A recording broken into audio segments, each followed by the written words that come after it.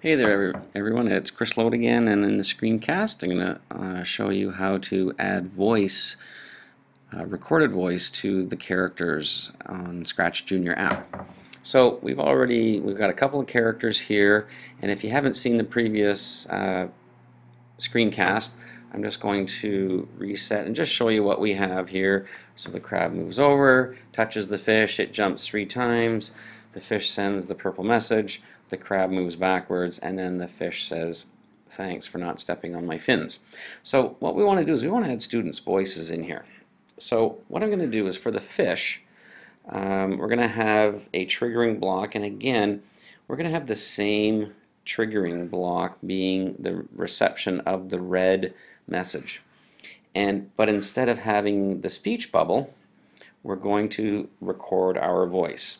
Now there's the default pop sound. Assuming you have the microphone, then you can record, students can record their own voice. So we tap on the microphone and the little recording window will appear.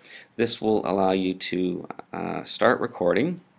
And if this is the first time you're going to use this feature, a little message will probably come up that will ask for access to the microphone. So Scratch Junior would like to access the microphone. Please say yes to this or okay.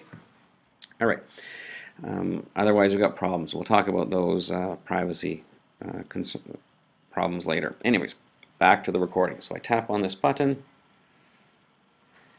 "Thanks for not stepping on my fin." And then I press that button to stop it. And then I can press the check mark. So I now have number 1 recording. You can't do anything to this number. It's just you just have to remember that that is recording number 1. I'm going to put it down there. I'm just going to test it out. So make sure my volume is up on my iPad. Tap on that. "Thanks for not stepping on my fin."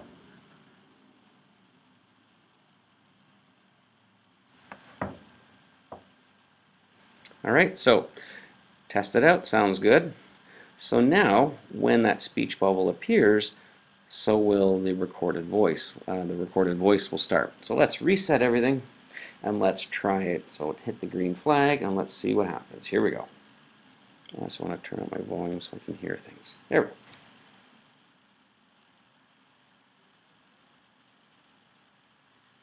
"Thanks for not stepping on my fin."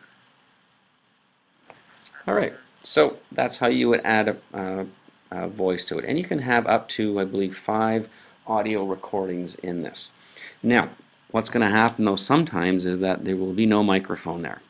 And if that happens, you have to go into the settings to allow for the microphone to be accessed by this app. So to do that, you have to get out of the Scratch Junior app and into settings. So go into my settings, and down here would be the privacy settings, and then I would tap on the microphone. And here underneath Scratch Junior, you can see it is on. I'm going to turn it off, and I'm going to go back to Scratch Junior, and it will reload, and I'll reload my project. And you will notice that when I have that there, the microphone is gone because I've turned that microphone access off. So we want to make sure. I'm going to go back to my settings and turn it on. But so we go here. I want to turn those settings on. And I always say to the kids, while you're there, turn on all the microphone settings, because chances are most of these apps will require the use of the microphone. So you're helping someone else down the road not have this problem.